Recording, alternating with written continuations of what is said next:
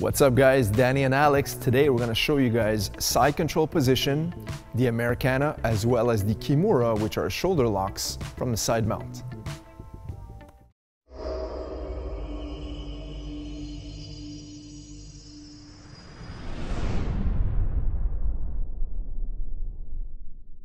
Okay, so Alex is going to have the side mount position.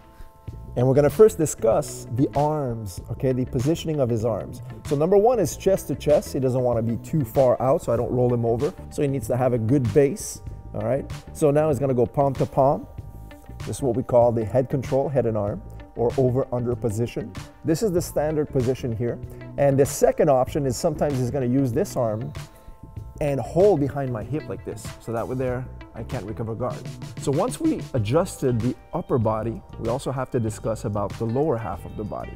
So Alex is gonna switch sides so you can see what he's doing on this side. So from this angle now, guys, Alex is gonna show you guys the positioning options of his legs. So the first one is having two knees stuck against my body as such, standard side control position. You can also have his legs sprawled and drop this hip so I can't recover guard. If need be, he can also bring his arm around my hip as he sprawls out to ensure I can't recover guard, or vice versa, where he switches the opposite side leg and drops a lot of pressure on this side and has the knee glued to my hip so I can't recover guard as well. And then furthermore, he can also keep the palm to palm position and switch to Keiza with this control. Okay, let's move on to the submission attack, which is the shoulder lock.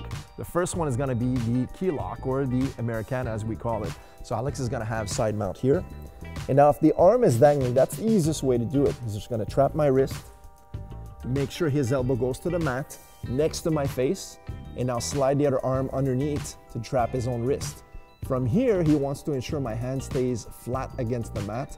And one thing that's very important, look at the angle. I'm boxed in. So boxed in on this side, meaning I can't move my body because his knees are tight and snug against my body. And boxed in here for the attack where the arm is located.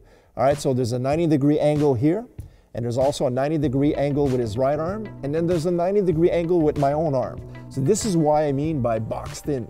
So now once he has this, he wants to ensure the motorcycle grip and then turn to make sure that I can't escape this arm before he uses the paintbrush effect.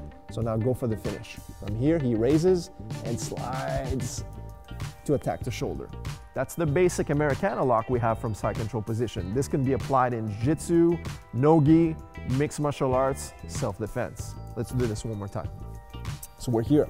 I want to talk about this position now is if the opponent is hugging onto your back like this. All right, I'm using a body lock here. So if this was a real street fight or mixed martial arts fight, he would go 12 to 6 elbows, right? So boom, now I'd be forced to defend and give away that wrist. Now you can attack the same shoulder lock once again, adjust. He wants to look away if ever I'm trying to strike him here, and now he goes for the paintbrush. Beautiful.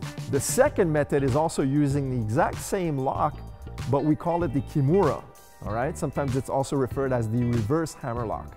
Now, the hand is gonna be in this position. That's beautiful for him. So what he's gonna do from top side, he's gonna trap the wrist, keep it on the mat, now go around the neck and underneath my own shoulder. There's always a gap here. Let's look at it from this angle, guys. Once he's trapped my wrist, a lot of times the common mistake is people go around the face.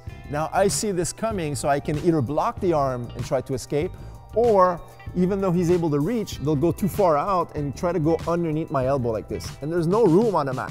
So it's very important to stay snug. So as he releases the neck control, he's just gonna loop around my head and now go around and underneath my shoulder. There's always a gap here. So the more I'm resisting here, the more the gap is underneath my shoulder. Now he's gonna go V-grip, bring everything tight, and now he could finish from here.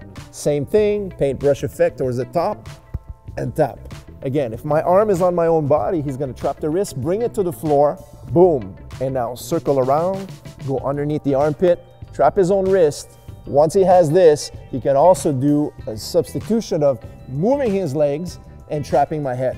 As he goes over, now he can raise my body slightly and tap. All right, guys, thanks a lot for watching our video. As usual, leave us a thumbs up and don't forget to subscribe to this channel if you haven't so already. Don't forget to click on that bell icon to receive notifications every time we upload a new video. and we'll see you guys in the next video. Take care.